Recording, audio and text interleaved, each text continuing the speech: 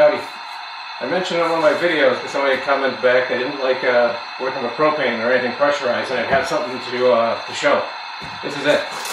It is a butterfly kerosene A-822. It's 17,000 BTUs and runs on kerosene. These are the wicks. It comes with 2 extra wicks plus the wick that we installed already, and I'll show you everything that comes with it.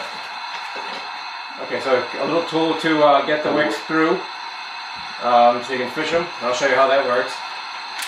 Product manual, receipt, I think there's an instruction sheet as well. And put this all to the side. A filler cup. Great. Move this off to the side and take it out of the box.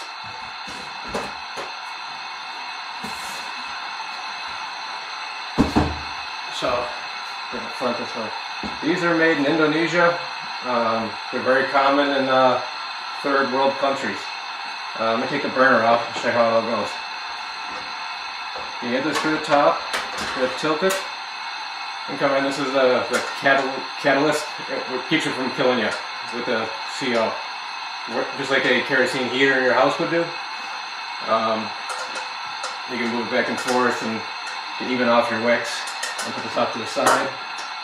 And this is the kerosene storage where you fill.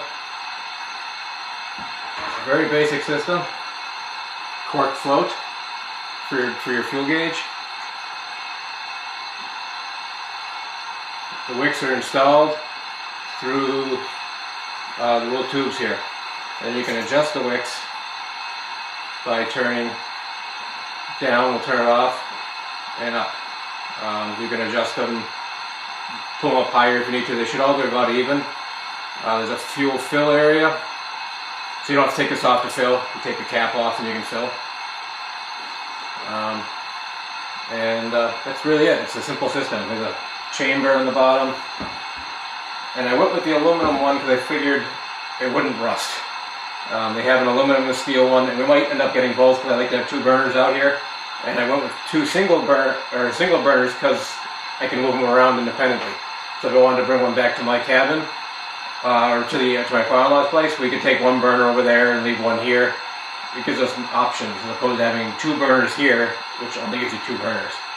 They also make a dedicated stove oven unit that goes on the top and allows you to bake small items. Obviously, this is about 12 inches, so probably 12-inch by 12-inch pans. And it was like under $100 for that if you wanted it. Yeah, the wicks just sit in the kerosene, wick it up. There's no kerosene in here now. We haven't filled it, but we're going to fill it now. And then we'll give it a couple hours to wick, and then we'll light it up and boil some water. Let me get the wicks in.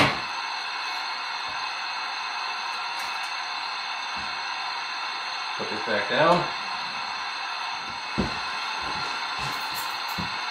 You should never really do this indoors, but everyone actually does it indoors, so I'm just going to do it right here. You should really do it outside for safety reasons, but yeah, I'm doing it here. It's raining outside. Kerosene, pick it up a lot of gas stations. We get it from the Indians near us. You get these bulb style fillers from Home Depot. They're like under $10. And all you do is squeeze it, and it creates a siphoning effect. And once it starts, I can watch on the fuel gauge it go up. You think I'm not sure how accurate that is? I'm just going to keep on looking in the tube.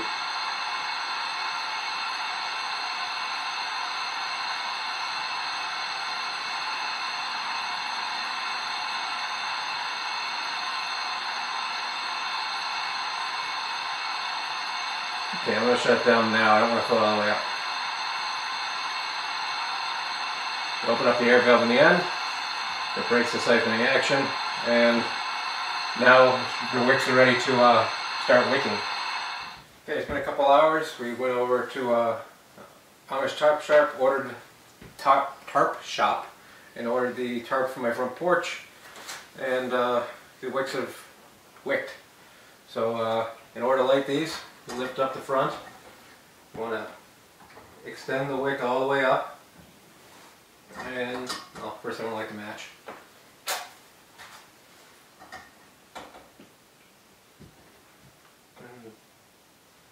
I don't know if I have to hit each one.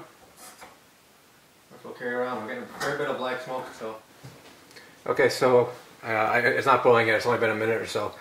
But the catalyst area is now working actually really nice. So it took about a minute for it to start up. Where you're getting yellow flames and all that jazz. Now it's a nice blue flame, and you can actually see right down the center of it. And there's little blue fireballs along all the perforations in the catalyst. And a nice blue flame up to the top. So that's all good. I can actually hear the water starting to boil around the edges already. So we're not getting any blow by, like we were at the beginning. And some of that could have been machine oil from we should have done the first burn outside, but it's raining out. I didn't really feel like doing that. Like I said, if it continues to do it every time we start it, I'll let you know that that's the way they work. Maybe they always have a lot of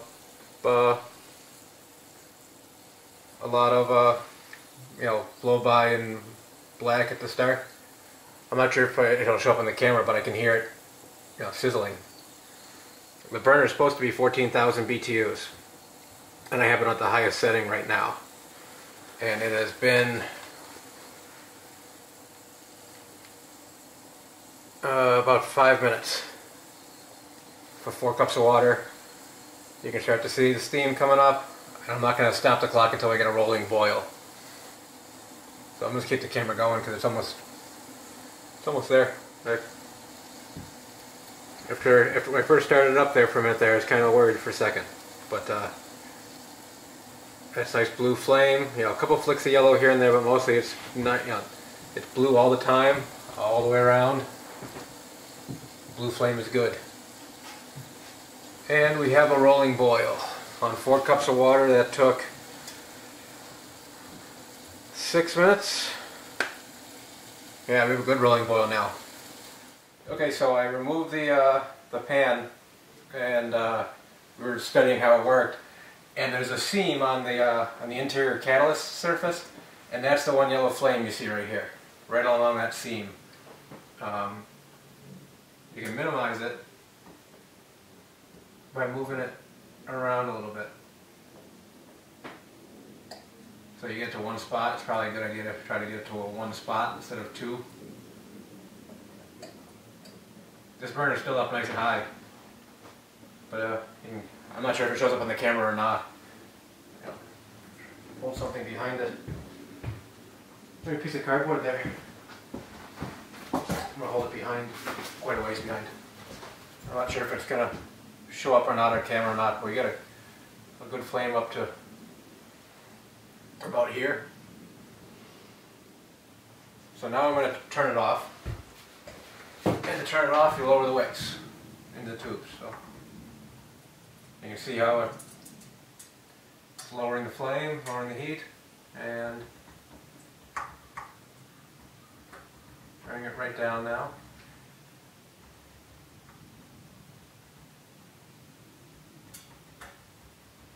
And they are starting to extinguish.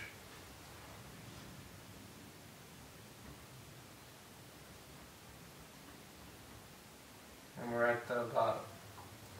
Most of them are out. Looks like some of our wicks are a little bit long. Still got a flame, so I'm going to blow the ones I can get to. Actually, I took care of all of them.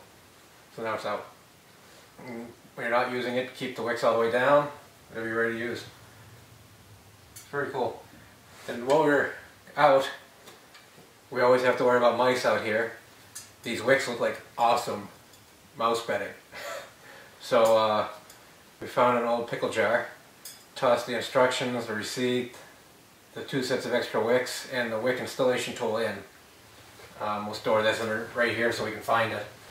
And they'll be here. I'm not sure how long the wicks actually last. I guess I'll find out.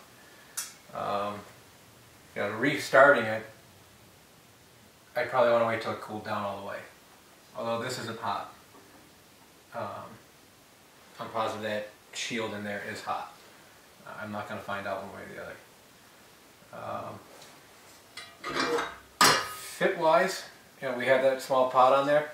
This is a cast iron, what is it, 10 or 12 inch, and it fits perfectly in there. It's awesome.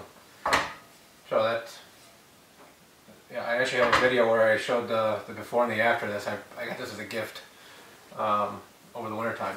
It's an old cast iron pan. I figured we'd leave it out here. But yeah, I'm pretty stoked. This works. We'll keep I'll update you on the blog, probably not videos for the most part, on how it works out. If it works out well, we'll probably get a second one and leave them both here. Height-wise, I don't know if that'll fit on my shelf or not. It does? Mm-hmm. Okay, so it does fit down here, which is great. I didn't plan that one way or the other. It just happened to work out. Very happy. Very cool. And it's different. We're going to make this cabin actually run on kerosene for the most part. We have kerosene lanterns. We have the propane one up here now that we've been using, and you can hear it buzzing sometimes in the videos because I don't have any light sources. I'm going to get a kerosene pressurized lantern out here sooner or later. It's on my to-do list. eBay has them for like 40 bucks, and that's about all I'm willing to spend. So that'll come out here. So this whole cabin's liquid fuel sources will all be kerosene, just because I feel like doing it that way. So yeah, that's it. This is the Butterfly, what model was it? The A-822 stove, made in Indonesia. Works great. So until next time, thanks for watching.